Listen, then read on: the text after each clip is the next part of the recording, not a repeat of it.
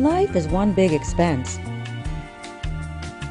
The average American spends $7,852 a year on food, $30,000 on a new car, and $200,000 when purchasing a home.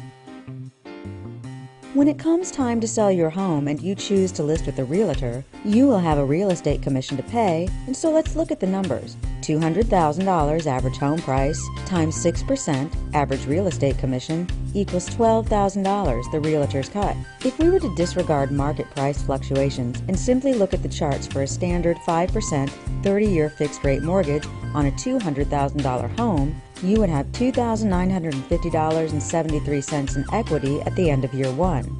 You would not build up $12,000 in equity until the end of the 46th month.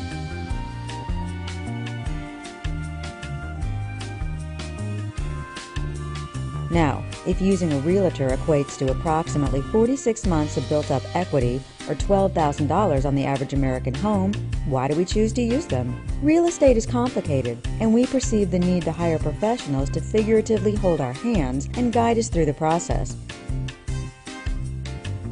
It's true that you can put in endless effort, but without direction, you'll be left with nothing, which is why you need someone to give you some guidance in real estate, and your viable options are hiring a professional real estate agent or using self-serve realty available at Property by Owner List.